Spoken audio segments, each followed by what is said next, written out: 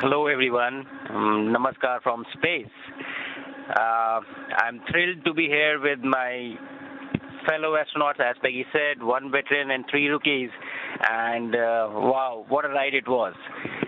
Frankly, when I was sitting in the capsule in Grace yesterday on the launch pad, my only thought in my mind was that let's just go. After 30 days of quarantine, it was a feeling that I just wanted to go. The excitement and all was, probably far away. It was just the feeling that let's just leave here.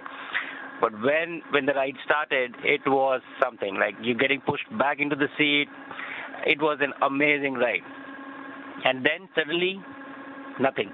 Everything silenced, and you were just floating. You unbuckle, and you were just floating in the silence of vacuum. It was an amazing feeling. I wanted to take this opportunity to thank everyone who has been a part of this. I understand that this is not a personal accomplishment. It is a collective achievement of each and every one of you who has been a part of this journey. And to make this possible, I really want to thank each one of you. Also to family and friends, your support has mattered so much. This is so much because of all of you guys.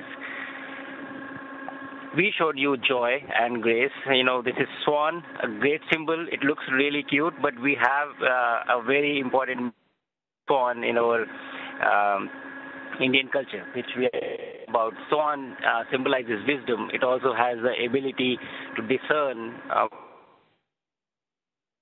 needs to be focused on and what does not. So basically, they call it an age of distraction, I would say.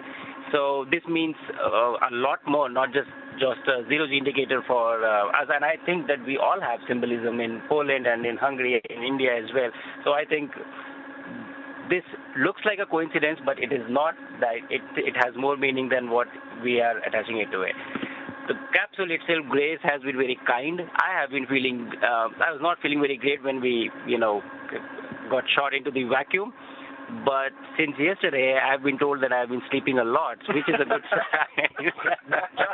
So I think that's a great sign. I'm getting used to this quite well, enjoying the views, enjoying the entire experience, learning like a baby, learning the new steps, learning how to walk, learning how to control yourself, everything, learning how to eat, I think. So it's a new environment, new challenge, and I'm really enjoying this experience with my fellow astronauts here.